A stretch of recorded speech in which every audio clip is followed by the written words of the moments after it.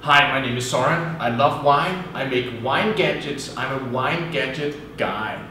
So if you have a bottle of wine, you know, why is a bottle shaped like that? It's because you don't want air to hit the wine. It's sort of a love and hate relationship. The wine needs the air, but too much of a good thing is not wonderful in this case. It ruins the wine. So you pour the wine into the glass and you swirl it around just to get the aromas going into your nose. Sometimes, not with this type of wine, but with red wines, you want even more air. Then we have some gadgets for that. This one, for instance, you do like that.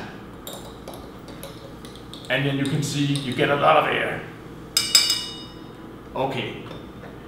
Then, after you've finished drinking your wine, you want to preserve it. You want to keep the air away. You want to keep the oxygen away because it oxidizes the wine.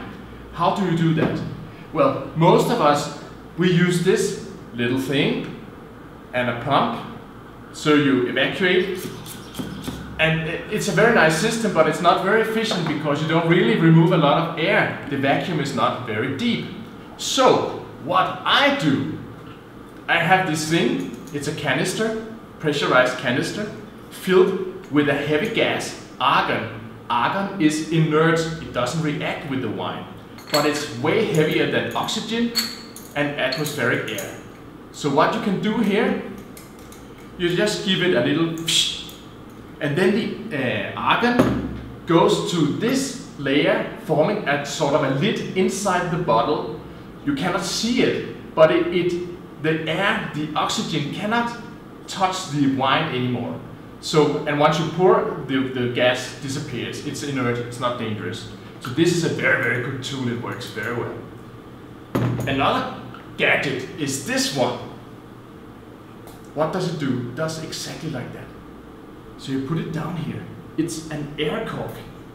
And then you inflate it like this. If you do it a bit more, it gets better. Wow, what has happened? Seal the bottle completely, almost. And then you can keep it like that, and no air can enter the wine. So, the best thing to preserve wine is basically just to empty the bottle. And as they say in Ireland, never drink alone, never let a friend drink alone. So afterwards, James, who is behind the camera, will join me for a drink. So, cheers.